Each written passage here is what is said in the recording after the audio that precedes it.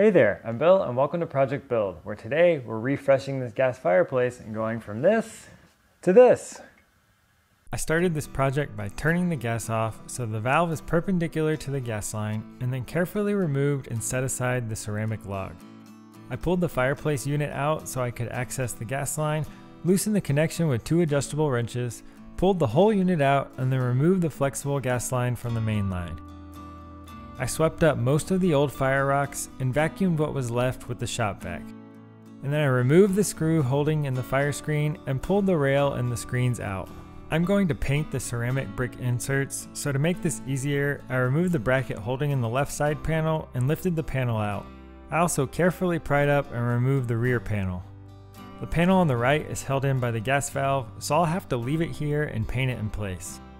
I used a wet cloth to clean all the panels and then painted on a coat of high heat fireplace paint on each using a cheap brush. In total, I put 3 coats on all the panels, allowing a day to dry between coats as the paint cures very slowly and it likely won't fully cure until it's exposed to high heat for a while. I also painted the exposed parts of the main gas line just to make it a bit less noticeable. I wore a respirator while using this paint as it smells very strongly.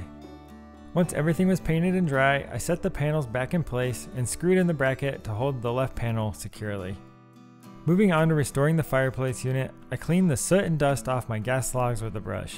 These logs are made of lightweight ceramic fiber and are very fragile and should only be cleaned using a dry method as they would absorb water and break down. Heavier ceramic refractory logs can be cleaned with soap and water or a cleaner made specifically for gas logs.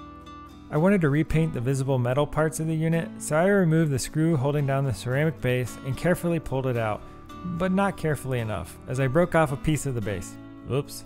It is really fragile and I'll repair it here in a minute. I sprayed the unit with some soapy water, wiped it down, and then used an old brush to clean off any remaining dust in the hard to reach areas.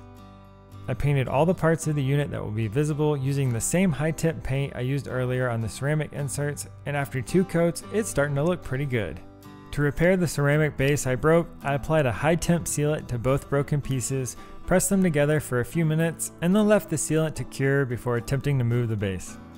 And it's time to put it all back together. I wrapped yellow PTFE tape made for gas lines around the threads of the main line a few times. It's important to wrap the tape in a clockwise direction so it doesn't bunch or come loose when screwing something onto it. Then I screwed on and tightened a new black flexible gas line, slid the unit over the flexible line, and set it in place. I again wrapped the connection threads in the clockwise direction, threaded on the other end of the gas line, and tightened it. I turned the gas back on and then sprayed each connection with soapy water to check for leaks.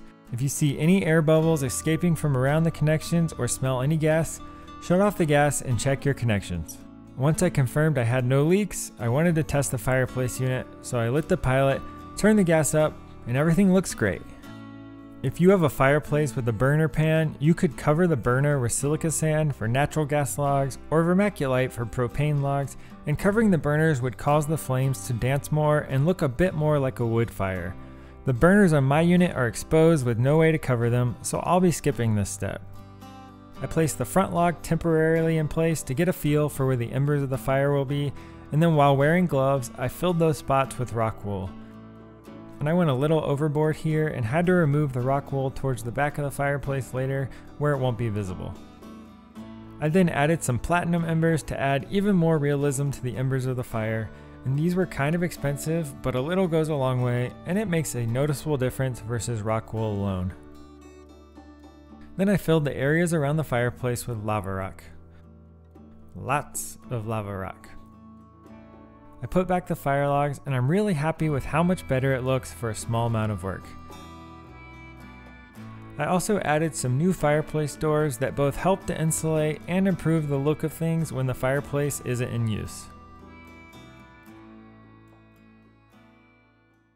And we're done updating this old gas fireplace. If you want to do this to your fireplace, all the tools and materials are linked in the video description. If you liked the video, be sure to give it a thumbs up and consider subscribing so you won't miss out on my future videos like making this fireplace surround, which I'm currently working on, so stay tuned for that coming soon. Until next time, go build yourself and update your fireplace.